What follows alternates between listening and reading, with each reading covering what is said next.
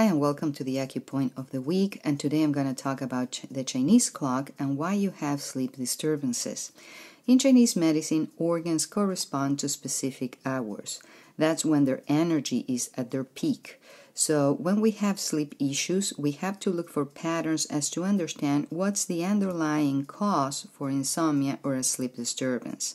The most common example is when a patient wakes up between 3 and 5 a.m. and usually around 4 a.m. And if so, we're talking about the metal element and specifically lung issues and themes associated with it.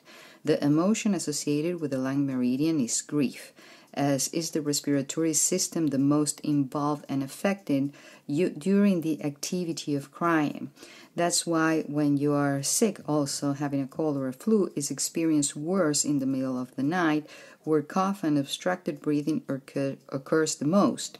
The same happens with grief. People who's going through a divorce or bankruptcy or coping with the death of a loved one tend to wake up around 4 a.m. for the first 6 months to a year. Once the person has gone through the different stages of grief to the acceptance phase and letting go, they tend to wake up after 5 a.m., between 5 and 7 a.m., and usually around 6. That is the large intestine hours, which is still metal element, but is the yang complement. That is also the peak hours for elimination and release. And when I'm talking about waking up, I'm talking about naturally, not due to an alarm that wakes you up artificially because you have to go to work. Also factor in daylight savings as the timing is off.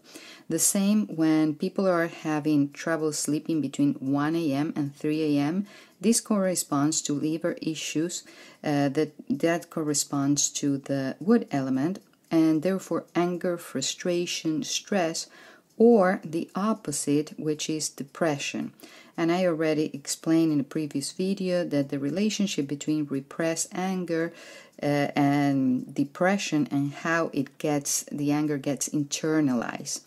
If you are used to or you need to go to bed earlier and you are having trouble with sleeping between 11 p.m. and 1 a.m., we're talking about gallbladder issues. Also, the wood element, but the yang pair of the yin liver channel, and the gallbladder meridian is associated with decision-making processes, as the meridian of the gallbladder runs front and back on the sides of the body, almost as if it cannot decide on its pathway.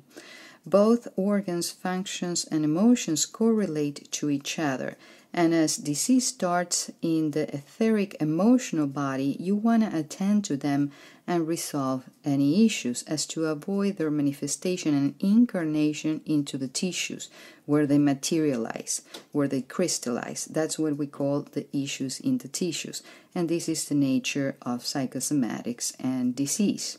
The same if you have any issues during the day at a specific time, like getting sleepy at 3 a.m. or you're hungry after 8 p.m., you want to see the corresponding organ energies and their associations with the flavors, emotions, and so on.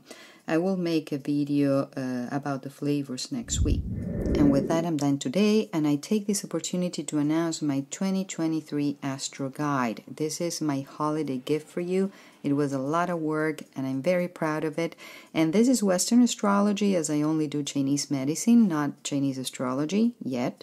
And this guide will help you to see what's next for the year ahead, so you can prepare and what does 2023 has in store for you, depending on your sun, moon, or rising. For this freebie, subscribe to my website at virginiakelly.com, and you get it in your inbox as soon as I launch it, sometime before the end of the year, along with monthly new moon freebies by sign, and the link again is in the bio, and you can always reach out to me for personal consultations or sessions. And last but not least, if you find this information helpful, please like, as it really helps me to keep this going, share to whom you think might need this, and subscribe and hit the bells for notifications so you don't miss out. Thank you, and see you next time. Bye now.